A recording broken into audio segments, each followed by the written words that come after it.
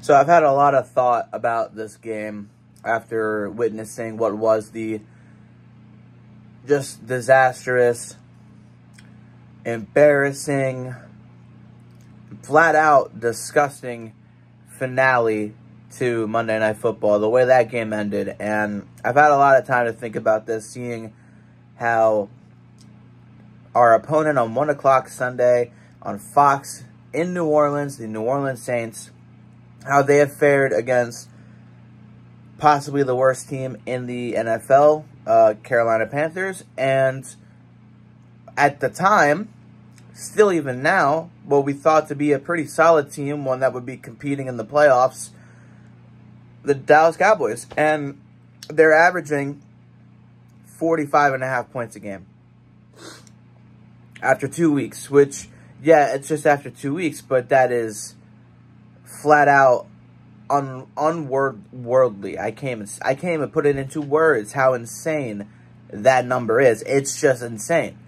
And now we're the Philadelphia Eagles with our lack of a pass rush, our many, many, many issues when it comes to the identity of our team from the coaching standpoint. You asked me up front, like, will the Eagles beat the Saints? I don't know. And we've also not fared very well against the Saints, even when we were good. Going back to 2018, I know that year was kind of an off year, but we still made a playoff run, right? Well, the playoff run started when we got blown out 48-7 in New Orleans in early November.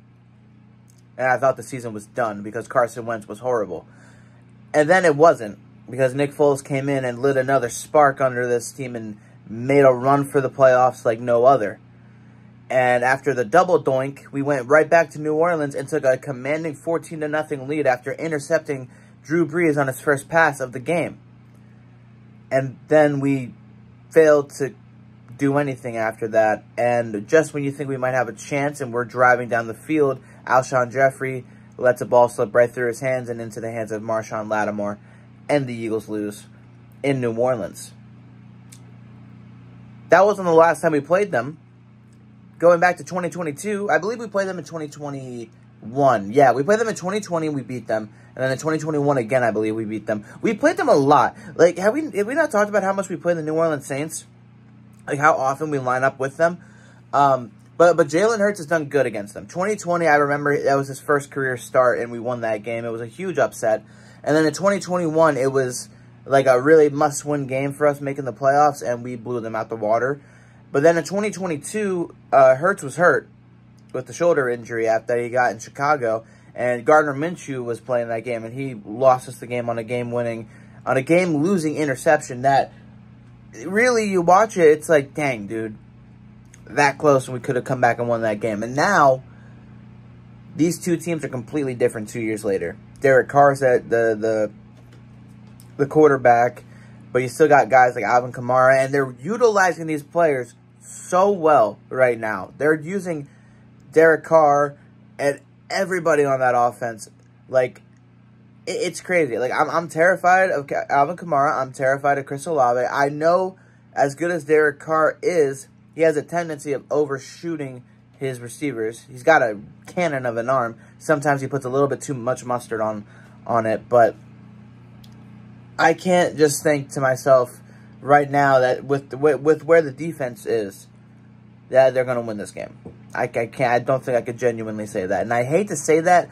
Normally, I'm an optimistic fan, and I'm always trying to push for the bright side and say, oh, well, the offense will carry us to the win. Well, unless if the offense shows me some more creativity, I don't even know if that's going to happen. And what's freaking crazy is that the offense isn't even the problem, despite us saying that there are issues with the offense. Jalen Hurts' turnovers. Listen, he has more passing yards than certain quarterbacks in the league that are 2-0. He has more touchdowns than them as well. The interceptions, yeah, sure, you could do without those, of course. Of course, you don't want to be throwing interceptions. But let me just tell you this. We are 6th best team when it comes to scoring drives. 50% of our scoring drives we have scored on in the first 2 weeks. That is the 6th, the best in the entire NFL. And at this stage right now, that should be enough to give your defense a cushion to win. And every cushion that we've been giving them since December has not worked out. And I don't know.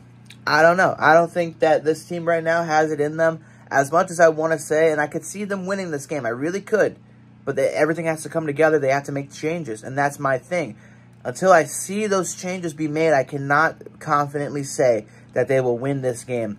And that's why I'm not picking them to win this game. I don't have it in me at this moment. This defense is that bad. There's no pass rush. We are missing Hassan Reddick so much more than anybody would have ever thought.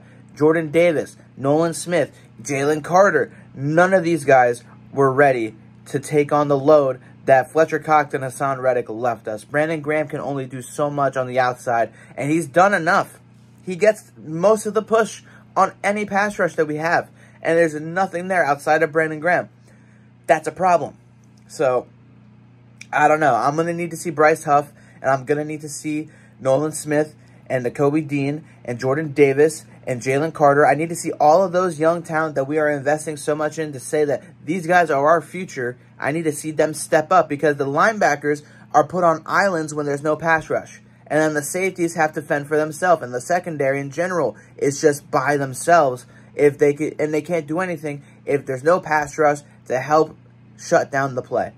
They can only do so much. And our best safety and our best secondary player right now is Quinyon Mitchell, the rookie. I bet you if you had Kelee Ringo in there too, he'd probably be doing better than Slay. And I love Slay, but I cannot get over seeing him let that touchdown go last week. It was disgusting to see. It was horrible. And that's where I'm at right now with this defense. And at the end of the day, 37-27 Saints. I could see that being my final prediction. I can also see the Eagles winning 28-24 if the defense shows up. But I'm going to stick with the former and say that the Eagles are going to lose because I don't have confidence in Vic Fangio's defense right now after what I saw against the Falcons. Let me know what your thoughts are. That's my take on it. I'll see you guys tomorrow. I'm going to talk a little bit about some other matchups that I'm really looking forward to, like the Ravens-Cowboys game. Really excited to see how that one goes. But yeah, I'll see you all in the next one. Fly, Eagles, fly. Let me know what you guys think, and I'll see you next time. Peace out.